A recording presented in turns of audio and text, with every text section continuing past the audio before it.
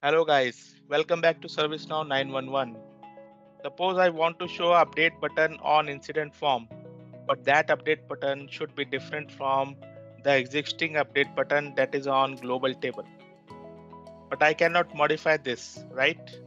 Because if I modify this update UI action, it will be reflected in all other tables because this UI action is in global table. So in order to resolve my query, I have created a UI action here on incident table. Okay, let me make it active.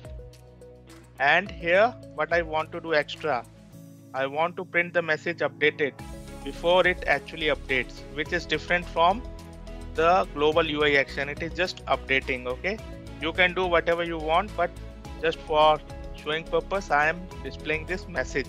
Okay, so once this UI action is created, let me save it. Now let's reload this. After reloading, you see two UI actions which is of same name update, but it is looking a bit weird, right? So I have to override the new UI action created over the existing one. So how to do that? Let me show you.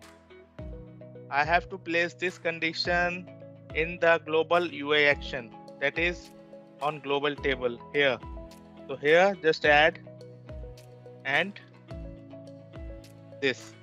It means that the current class name should not be incident, that is the current table name should not be incident. So now onward, this particular UI action will not be available on incident record. Save this. Now if we reload, I'm able to see only one. That is good. Let me check if it is the one which we have created. Click on update. Just make some update here. Testing purpose. Click on update. Let's see. Yes, I am getting the message updated. So it means the UI action is the one which we have created just now. That is the new update UI action.